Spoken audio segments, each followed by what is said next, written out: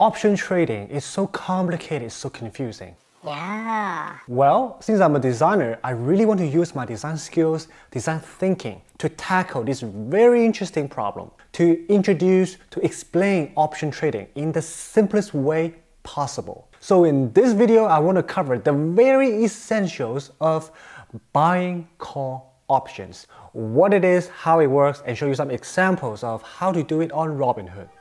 Music, let's go.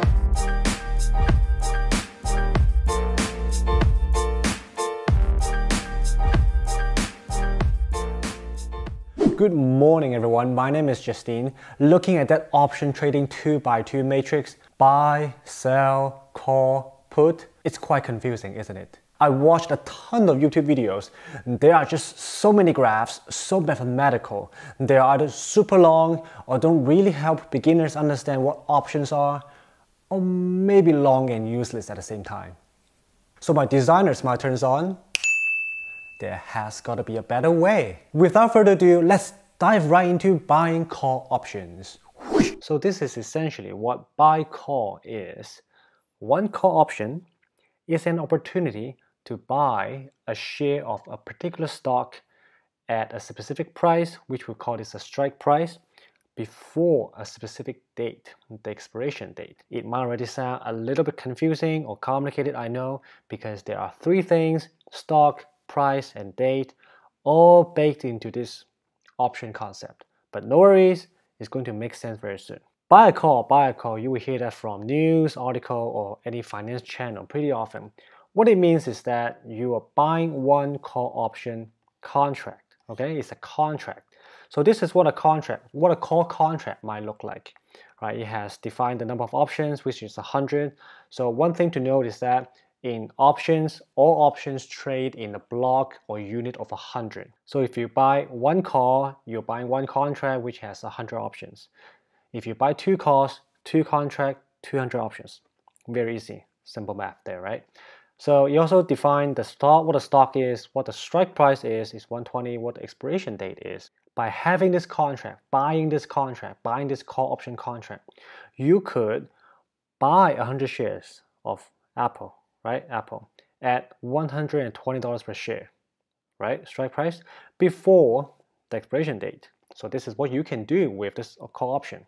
Before this day, you can do this thing. So by buying this call option, you're probably thinking Apple is going to go above at least 120, the strike price. Because if Apple actually is going to go above 120 to, let's say, 150, the market price is 150, then you can use this contract, you can exercise this contract to buy 100 shares of Apple at 120 instead of the market price 150. Then you can sell them right away to profit the difference. Since you're buying the call option, that means you're the buyer. If you're the buyer, that means somebody's going to be a seller. So for the seller to sell you or write you this call option contract, the seller needs to have 100 shares of Apple. So if you want to exercise, if you want to use this contract to buy 100 shares of Apple at this price, where are the 100 shares coming from? It's coming from the seller, okay? So if you buy the contract, what will the seller get? The seller will get the 160, right? You pay 160 to the seller, you get a contract. It's a fair deal. That's how the exchange works behind the scene. I'm not going too detailed into the seller side because that's a video for another time. So now let's take a look at an example on Robinhood. So this is the Robinhood web platform. There's a trade Apple options button here. So you can click into that. You will see a view that has what we talked about, right? Buy, call, strike price, expire. And then you can see, you can pick this one, you can buy it, click, and then continue. One contract, well, it costs you $61, okay? So I've taken a screenshot earlier, which is almost the same thing as what we just saw. And you can see how this call option contract will match the information on the Robinhood UI, right? You can see the strike price, 120, okay, it's 120 strike price. Expiration date is October 30th, which is typically a Friday. And then the contract price will be 160. You see 1.6 here, it was because this is the price for one option.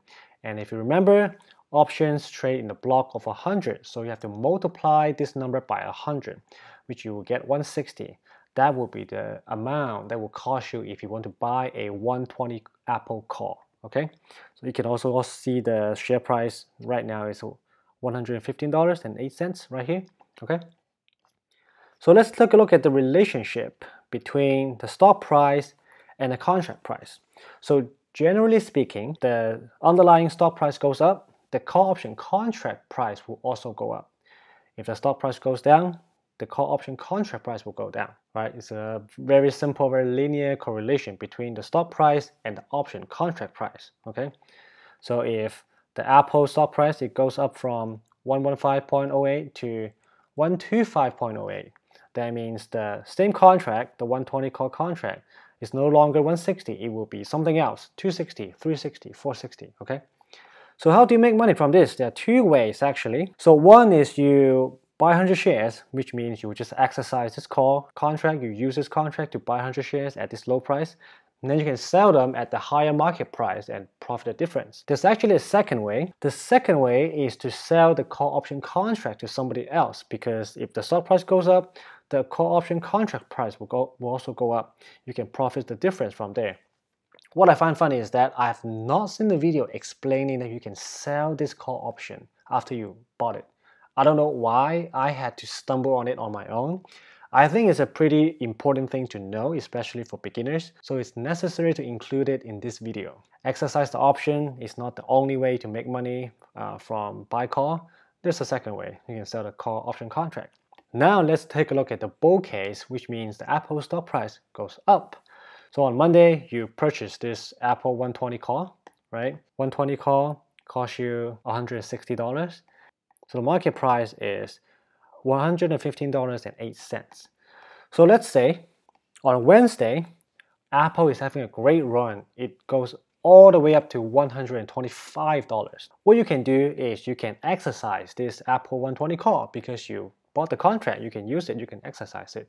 So you exercise it, you buy 100 shares at 120, which is defined in the contract, it's the strike price, and then you can sell these 100 shares right away at the market price 125 and you profit the difference. So your net profit will be the 500 that you gain from that minus the $160 you paid for the option contract in the first place.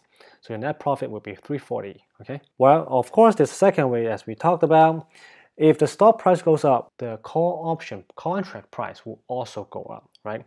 So on Wednesday, when the Apple stock price actually goes up to 125, the contract price, the call contract price, the same call contract, exact same one, the one you're holding, it could maybe go up to 860, which is amazing, right?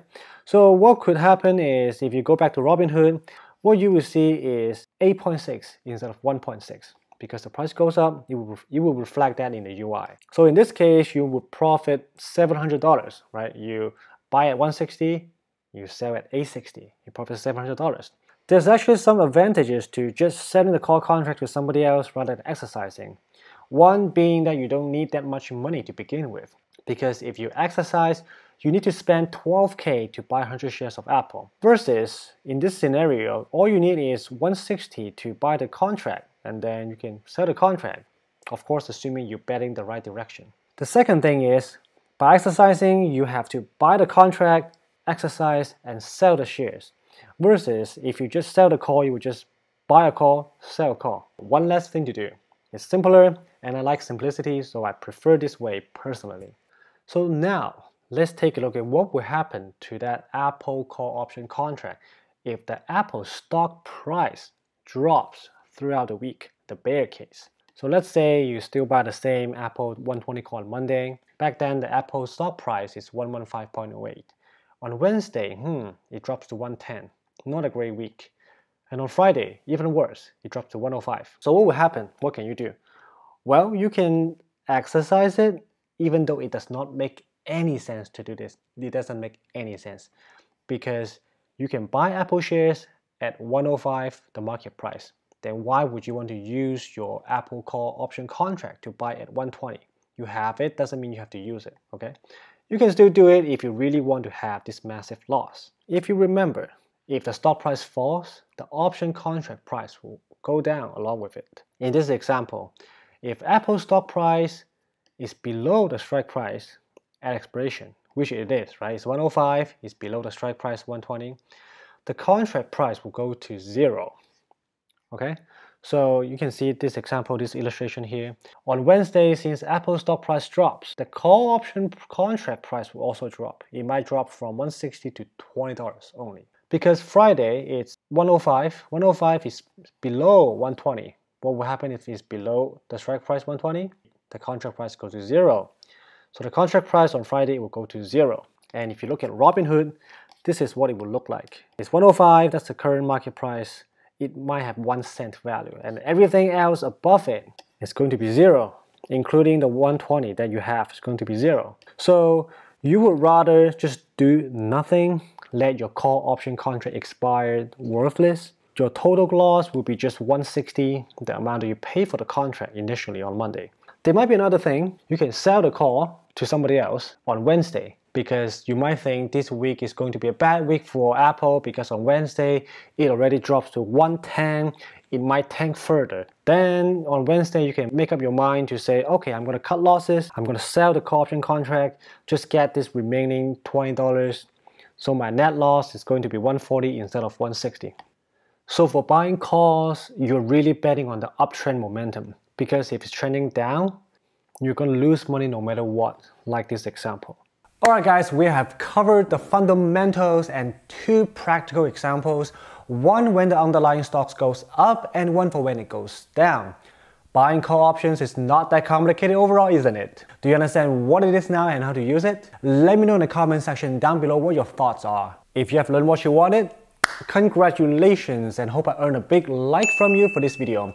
If you want to see more videos like this, also consider smashing the subscribe button. This will tremendously help the channel and motivate me to produce more high quality content down the road. Have fun following your passion and keep designing a better future. See you on the next video. Cheers!